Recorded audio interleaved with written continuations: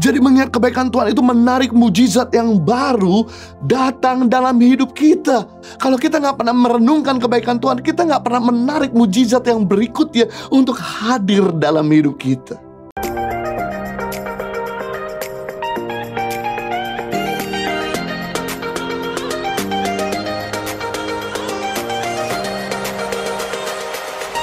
Yang kedua, keuntungan kalau kita mengingat perbuatan Tuhan membuat kita jadi kuat. Kunci kekuatan para pemazmur dan para nabi adalah suka merenungkan kebaikan dan perbuatan Tuhan. Yesaya 40 ayat 31, tetapi orang-orang yang menanti-nantikan Tuhan mendapat kekuatan baru. Mereka seumpama raja wali naik terbang dengan kekuatan sayapnya. Mereka berlari dan tidak menjadi lesu, mereka berjalan dan tidak menjadi lelah. Kata menanti-nantikan Tuhan artinya bukan diam dengan pasif, tidak buat apa-apa. Tapi kata menanti-nantikan Tuhan yang ditulis oleh Nabi Yesaya adalah orang-orang yang merenungkan, memikirkan, mengingat kebaikan Tuhan. Mereka akan mendapatkan kekuatan baru. Jadi menantikan Tuhan atau merenungkan kebaikan Tuhan itu bukan wasting time, bukan killing time dengan percuma, tapi sumber energi untuk kita. Suatu kali ketika hubungan saya dengan istri sedang dalam keadaan kurang baik, saya sedang dongkol sekali sama dia, lalu Tuhan mengingatkan di dalam pikiran saya sebuah film di mana pada waktu kami masih tinggal di Sydney, Australia, ketika istri saya sedang hamil anak kembar.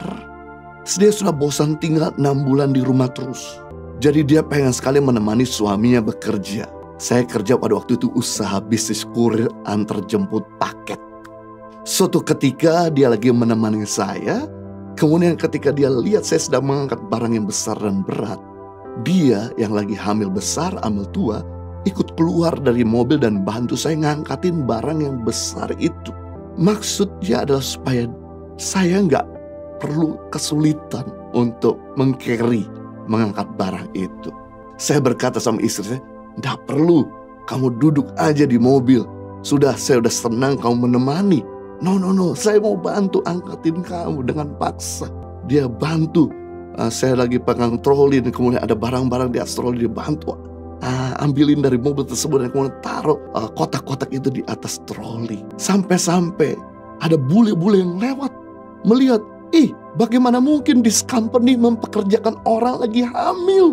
Langsung saya berkata, cepat kamu masuk mobil. Nah, ketika saya diingatkan video tentang perbuatan istri saya, pengorbanan istri saya, kasih istri saya kepada saya, membuat saya jadi hatinya lunak, membuat saya kemudian menyesal. Saya bikin dia sakit hati. Dan kemudian saya meminta maaf. Dan hubungan kami dipulihkan. Luar biasa penting di sini untuk kita mengingat kembali perbuatan Tuhan dalam kehidupan kita. Inilah yang membuat kita semakin kuat di tengah-tengah badai kehidupan.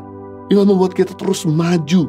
Walaupun kita nggak jelas apa yang akan terjadi di depan.